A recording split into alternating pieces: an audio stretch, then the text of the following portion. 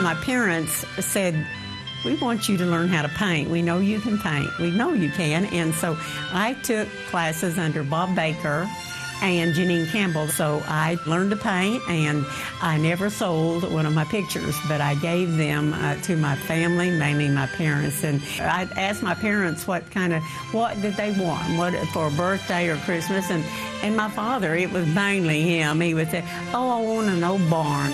So I just thought it would be fun to paint in a broken down car along with it. So this picture was special to him because he liked the Coca-Cola on the sides. So that was a fun one to paint. And as you notice that I used a brush that had very few hairs in it, and so it took quite a while to do the old weeds, but we got them in.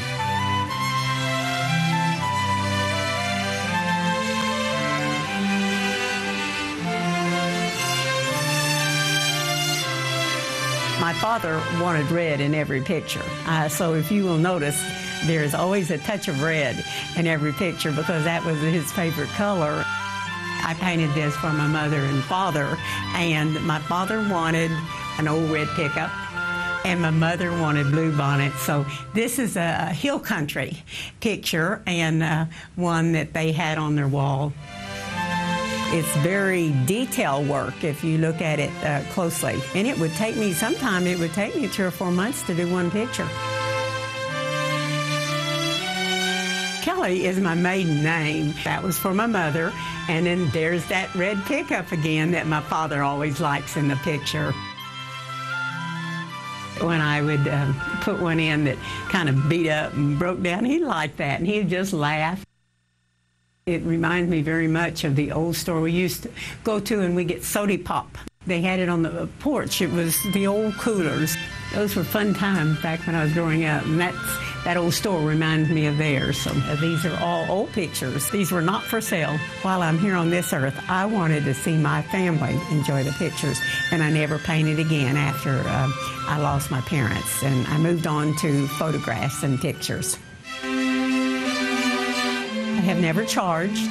I am a community volunteer. The Chamber of Commerce is the big one, and I help the Bridge do their events, a Woman of Distinction and their style show, and different events they have. Sarah's House, when they have their fundraisers, I help them. And I help the Salvation Army with their big events. This Ask event that we had recently, Michael Berry came out to speak. He's very personable and just a lot of fun to hear.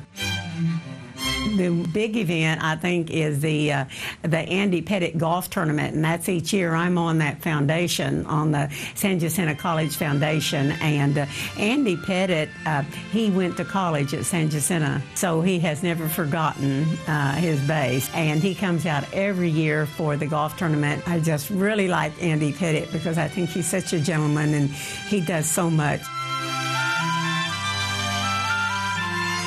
One of the real neat things lately was I went to the Lincoln Dinner and helped with their big event that they have once a year, and Ted Cruz came, and there is really a controversial speaker, and the crowd just loved him.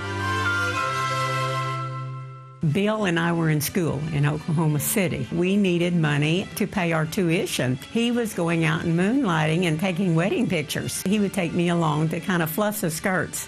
Well, he saw I was having more fun than the guests were having, and he said, "You know, I'm going to teach you how to take pictures. You seem to really be enjoying this."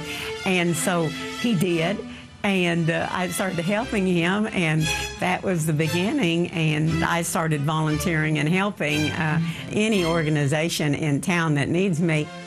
He comes to Pasadena each year for the McDonald Texas Invitational. He loves to pose with the kids, and he always knows my name, and because each year when he comes, I've been there for many years, ever since the very first one.